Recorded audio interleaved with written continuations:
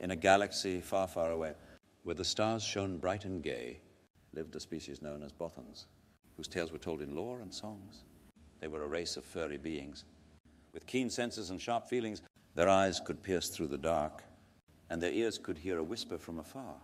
Bothans were known for their wit and guile, and their love for espionage and style. They were the spies of the Rebel Alliance, and their secrets were worth a fortune in credits. They lived on a planet called Bothan, where the forests were lush and the skies were blue. They were a proud and noble race, and their history was steeped in honor and grace. But the Empire saw them as a threat and hunted them down without regret. Many Bothans gave their lives to bring the rebels their crucial prize. So let us remember the Bothans and their sacrifice in the fight against tyranny, for they were brave and true to the end, and their legacy will live on eternally.